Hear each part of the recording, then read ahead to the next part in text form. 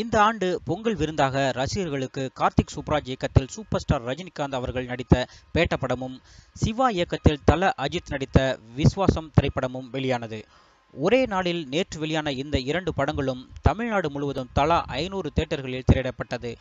முதல் நாள் முடிவில் தமிழகம் முழுவதும் பேட்ட படம் 23 கோடியையும், விஸ்வாச படம் 27 கோடியையும் வசூல் செய்தது. இதனால் தமிழக அளவில் விஸ்வாசம் படம் முதல் இடத்தை பிடித்தது.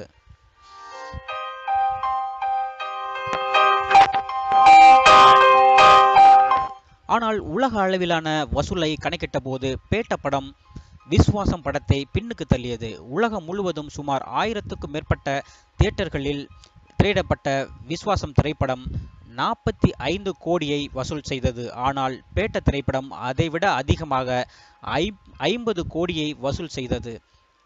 இதனால் விஸ்வாசத்தை பின்னுக்கு தள்ளி முதலிடத்தில் வந்தது பேட்ட திரைப்படம். இன்னும் பல சாதனைகளை படைக்க இருக்கிறது பேட்ட திரைப்படம்.